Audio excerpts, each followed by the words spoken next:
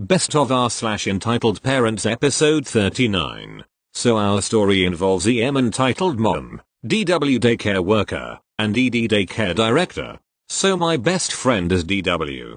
They work in a toddler childcare center. They and their co-workers are all very qualified, child-loving individuals. Well, last week someone anonymously emailed the center and said that DW and other co-workers were taking naked pictures of the babies during nap time. Obviously this is a huge accusation, so the center took it very seriously, even calling Child Protective Services themselves and initiating an internal investigation where they allowed CPS to look into everything. CPS found nothing wrong and cleared the center and DW. Well, this week DD overhears our EM bragging to another parent about how she called in fake abuse because she was pissed at some policy the center had.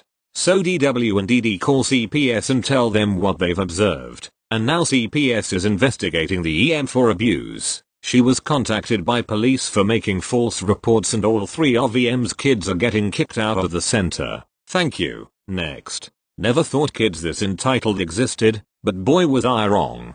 This is a long one, so TLDR at the bottom.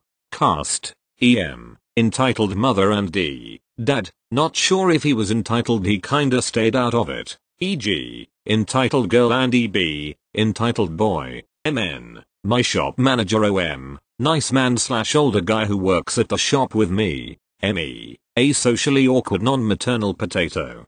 Story. So, I work in a relatively quiet little charity shop in a nice town with my manager, MN, and a really nice old man, OM. We are all volunteers, and both MN and OM are super nice and just want to work with this charity to better people's lives. I'm in there volunteering for my dof, so I just help sort donations in the back. OM is usually on the till out front. Okay, so I hear the door ring as someone enters, which is unusual as we had been super empty that day, so I peek out of the back room to see who can be bothered to come in when the Christmas markets and Santa run is going on. Enter EM and D. Bear in mind I have a crappy memory, so most of the EP text will be approximate. EM. Okay, D. I'll just come looking here for a while. You can go to Waitrose. I'll only be 5 minutes. D. Okay. To OM. Do you guys have a DVD section in here? OM. Just around there. Yeah. Or £1.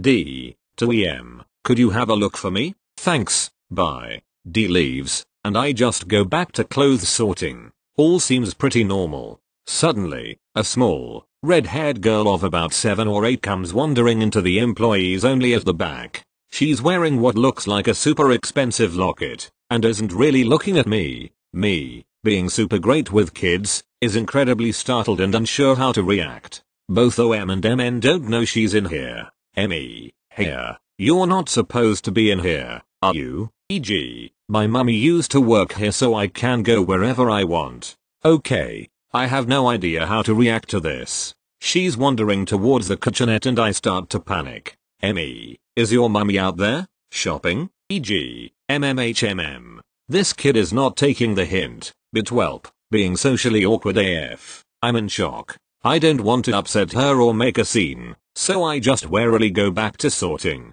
praying against all hope she'll lose interest and leave. She looks in the donations box, but can't reach in, which was a relief. She wanders behind me to MN's desk and starts going through boxes of expensive jewelry that need sorting, taking them out of the boxes and dropping them back in randomly. I'm just worried she's gonna steal something, so I keep an eye on her, praying MN will walk in. And lo and behold, she does. I'm saved. MN comes in, takes a box out, and leaves. I don't know whether she didn't see the kid, or if this is a regular occurrence, but WTF MN. Help ME. I look behind me, and EG has finally stopped fingering all the jewelry, but now she has something even more entertaining. The stapler. She's just stapling and stapling, running it out, and then her brother comes in. Spoiler alert, he's so much worse. He also makes a beeline for the jewelry. He's like 10 or something, and wearing an elf costume. After another few stressful minutes, they both run back out onto the shop floor, with the stapler. Welp, not my problem anymore. That's when it all kicks off. The following info is from the ruckus I heard. I didn't see this happen. EB, Mummy, I don't wanna be here. I want more chocolate. OM has chocolate. Well, you've got to be a good boy if you want a chocolate biscuit. Otherwise Santa will bring you coal, won't he? EB.SC reams to his is so ch a bad day. All these FKNGB rats pies sing me off. And MN. Gasp, that's not very nice, now is it? EB continues to scream profanity whilst running around the shop. Apparently, at this point, EG is going around stapling all the clothes. I can hear it clicking, and her mum finally gets involved. Come on now, EG, we've got staples at home. There is no apology or attempt to stop the child. I can hear things being thrown around, presumably by EB. This continues until MN asks them to leave.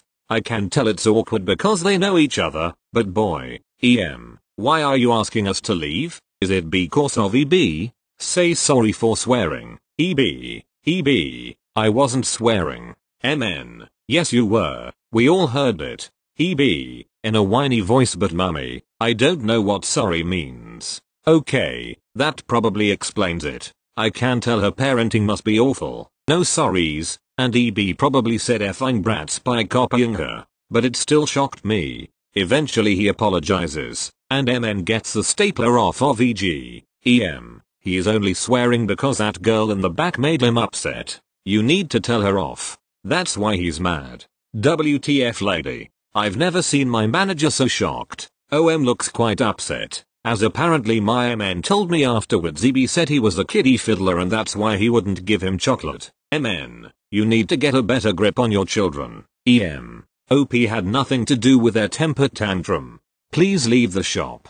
I'm glad I left this filthy shop. Nothing in here was worth buying anyway. She then leaves, with her kids, but not without EG trying to steal a fluffy toy up her coat. I'm surprised she hadn't taken any of the jewelry, which was a relief. Whining ensued, but they eventually left, EG crying and EB screaming bloody murder, pushing his nose against the glass in the door and licking it. Delightful. and MN come into the back, slightly shocked. MN is carrying a bunch of broken kids' toys that EB had knocked over/thrown. She didn't seem too bothered about them, but she was mad about the stapled clothes. We spent the next 20 minutes picking staples out of skirts and dresses. Apparently, she usually comes in, but only with EG and D. EB is known for being an absolute nightmare. Also, she didn't leave the shop. She was let go for apparently doing nothing and just eating all the biscuits on her shifts, and constantly calling people and taking pictures of baby clothes being sorted in case her friends wanted them, in which case she would put them at the bottom of the donations bin so she could sell them for like 50p to her friends when and MN were out.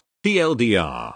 lets her two brats in the employees only section go through expensive jewelry, steal a stapler and staple clothes, swear like demons, run around and break things, then tries to get me into trouble for it. Thank you. Next.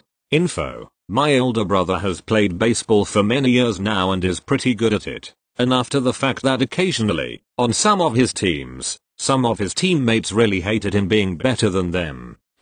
Entitled Kid Ed. Entitled Kid's Dad B. My brother D. My dad F. Family friend F's. Friend son. Also plays baseball. Story number 1. So as I said earlier, my brother plays baseball and has also been on many different teams. One particular team however had one kid who was terrible to my brother along with many other kids. I'm talking name calling, insults, and something I'm discussing later. This kid, wasn't a very good player and hence, he hated my brother being better than him and trying to say that he was using a cheater bat, a bat that makes the ball go farther by basically emptying the middle I think, when he hit a very good line drive.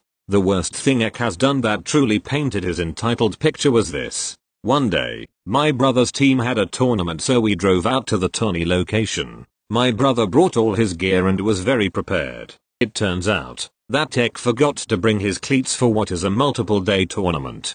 Then asks my brother to borrow his extra pair of cleats to which he agrees to. As a side note, cleats are pretty expensive and can be around $50 to $100 plus depending on how good they are. The cleats that were lent to were very good as my bro takes good care of his stuff. Uses the cleats for the entire tourney. When B got them back, the shoes were totaled. They smelled horrible, had many scuffs, X foot messed up the interior, etc. My family was not pleased with this in the least. Now I can't remember everything, but this is generally what happened next. My brother confronted Ek about the messed up cleats and asked him to pay for new ones as the original ones were pretty much in too horrible of a condition to use more. Ek refused and said how he didn't owe my brother anything and that it wasn't his fault to pay for the shoes he destroyed. My brother then talked to the coach who called Ek and his dad out for using my brother's shoes and not paying for the new ones. Needless to say, my dad then talked to Ed. The conversation went similar to the one with Ek, in which Ed refused to give money for the new shoes and says that it's not his fault/responsibility to pay for this. As a young child at the time, I even found it immature that a grown man wouldn't pay for the shoes that his son destroyed, and saying that although it was somebody else's shoes, Ek wasn't irresponsible although he was the one who messed them up.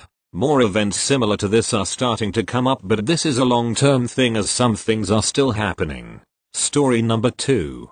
This involves F's, and Ek. This one's pretty short, but it involves more of Ek's annoying deeds. At this time, Ek switched to a team different from the one him and my brother were on. This new team he joined also happened to have F's on it. Ek didn't and still doesn't know this really, lol. This is more recent, but F's is also better than Ek. His gameplay is worse than his attitude. This again upset Ek, and this is important shortly. So a recent tourney popped up and F/X team joined and began to play in it. This is also still unfolding, so go easy. Now kinda like what happened in the previous story, this involves the player's cleats. Either Ek didn't like F's or he was a retard and forgot his shoes again. Seriously, how do you forget that? But this time, without asking, he went into FS's bag and took his cleats. F's wasn't very confrontational, so he borrowed somebody else's shoes by asking them. F didn't know this until he noticed that F's didn't have his own cleats.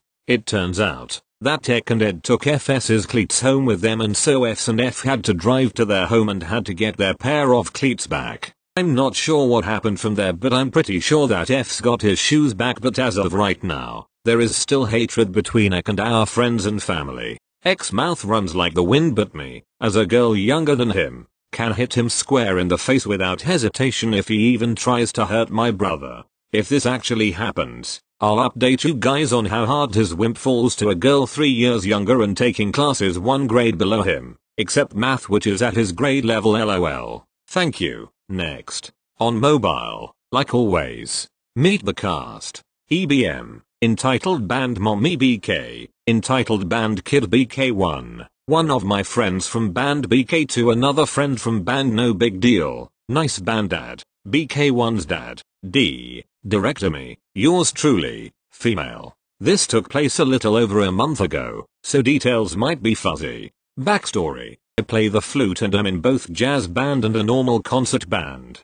Because of this, I saved up money to buy a more expensive flute, a Yamaha 211. I treat my flute like it is my child. After you have band practice at my school, you are supposed to change out of your uniform and into your street clothes in a locker room. There are lockers for if you want to leave your instrument at school, but they are easy to break into, so I just take mine home. On to the story. We were warming up for concert band, when a new kid, EBK, came in. D introduced her, and lo and behold, she also played flute. She said that she was first chair in her other school, then proceeded to say its name. Her school's band is one of the worst in the state and has less than 30 members. D told her where to sit, and she was 7th flute. We have 12. She was pissed. After rehearsal, we all went to the locker rooms. While I was changing into my street clothes, I heard BK1 and BK2 yelling. I quickly finished changing, and there was EBK trying to get my flute from my friends.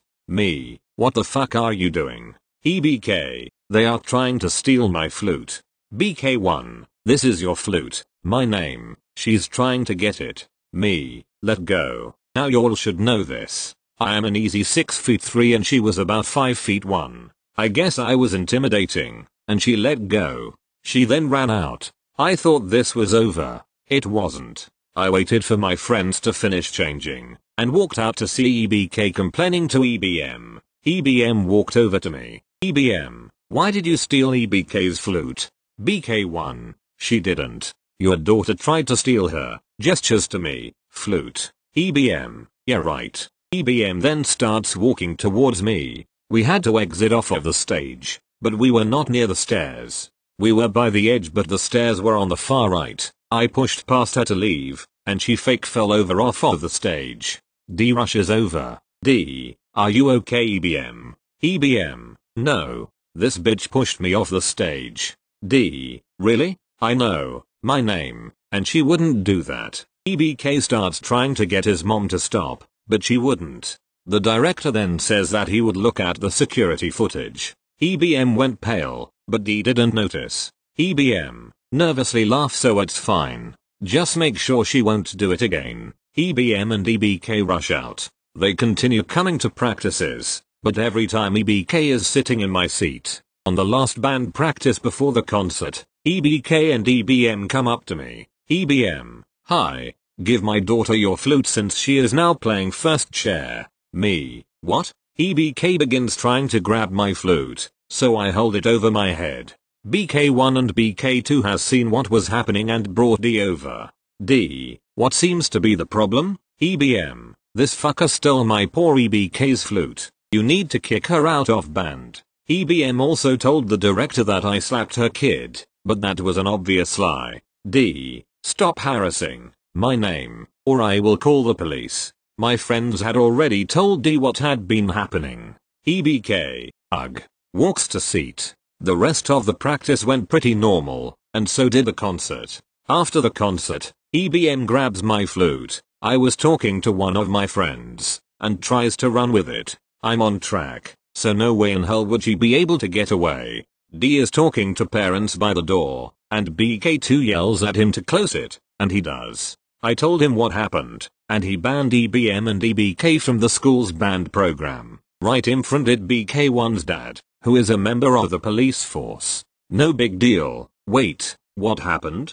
D explains. No big deal tells me that because there were witnesses, I could sue them for assault and for damaging my instrument. Of course I said yes, and his brother, who is a lawyer, helped me win the case. TD, LR, EM and EK tried to steal my flute, kick me out of band, and make me give up first chair. But because there were witnesses, I sued them and won the case. EK was also banned from the band program my school offers. Thank you. Next. So this happened about 3 hours ago. I am a 14-year-old who has a habit of smoking. So let's get into the story. EM equals entitled mother and the kid wasn't that entitled so I will call him kid.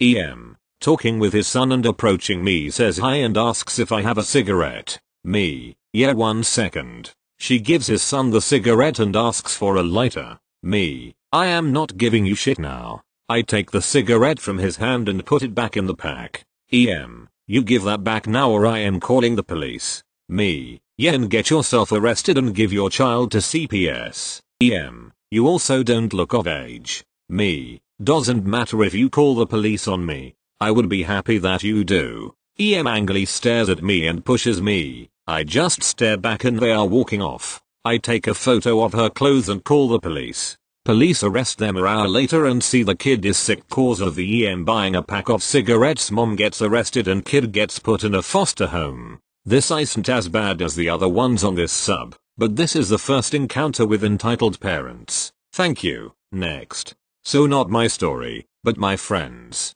She's a midwife at a very busy hospital, and followed this EM with her pregnancy, with a lot of difficulty because she wouldn't show up at appointments, or show up and demand being seen to when she wasn't scheduled. Entitled the entire pregnancy pretty much. Anyways comes the end of her term, except she doesn't go into labor. No big deal at first, she would just have to come in every few days for my friend to check on the baby and see if she need to get induced. Except she straight up refuses to get induced. My friends advises her that for now she doesn't have to be, but later if she doesn't go into labor she'd be risking her life and the baby's and sets up an appointment for a few days away. A few days later, she's a no-show, so my friend calls. Her patient refuses to go in because she doesn't want to be induced and that her and God know best, it'll come naturally. My friend calls every few days to try to convince the lady to come in, and finally gets the husband on the phone, explains the risks to him. He convinces the lady to come in for a checkup.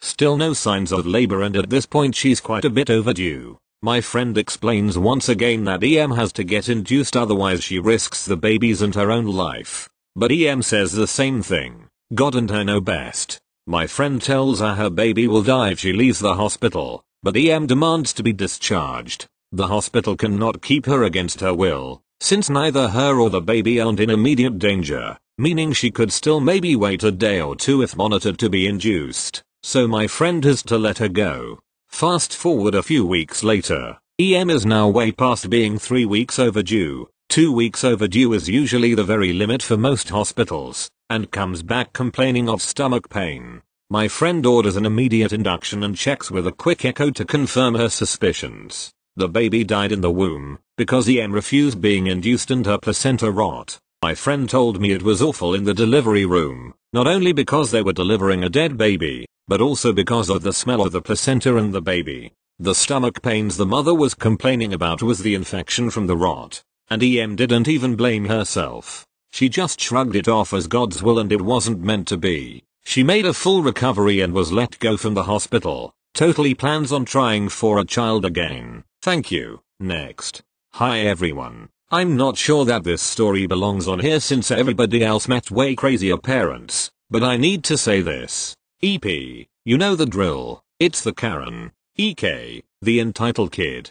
B, barista. ND, nice dude. Me, my sister and mother and father go over to a coffee house. Not well known, but the coffee is pretty good. Anyways, we were chatting when this hilarious looking lady, who is EP, walks in with her ugly ass son. Looks like the apple didn't fall too far from the tree in terms of looks, and orders a coffee and a little slice of cake. Just a side note, but when I say she looks hilarious, I mean it. She had a leopard patterned dress, cherry red lipstick, curly blondish hair, and stupid high heels we could find at a Dollar Tree. No offense to those that wear these types of clothing, but I swear it looked monstrous on her. We didn't think much of her until she goes outside. I could see her through a window. She takes the coffee and puts water in it from her flask. Then, she takes the slice of cake and ruins it. Then, she runs back into the store and this glorious conversation ensues. Disclaimer. I tried to translate as much as I could from Korean to English, but unfortunately, I am a Korean American and my Korean is not the best. EP, to be, hey, you sold us a ruined cake and watered down coffee. What do you have to say? Huh.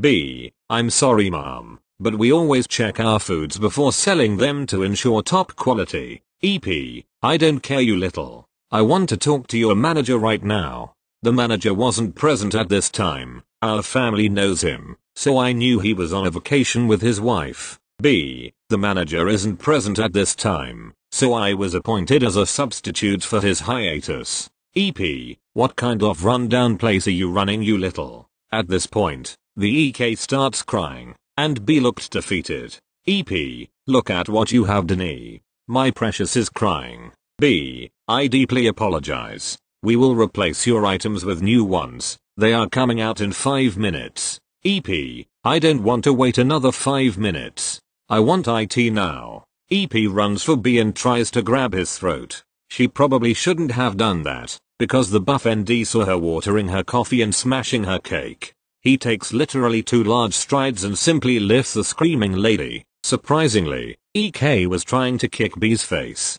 This is how murderers are made, children. EP, get your hands off of ME. ND, seriously? You just lied to me about the coffee and cake, tried to strangle him, and this is how you talk? EP, shut up you. ND puts EP aside and EK follows her out the door. I can hear her screaming, I'm never coming back to this damn place. The whole coffee house claps for ND. B ends up giving him a free cake, all slices. Me and my family still crack up about it, although it could have taken a turn for the worse if ND wasn't there. TLDR, Karen strangles barista over a cup of coffee and cake that she ruined.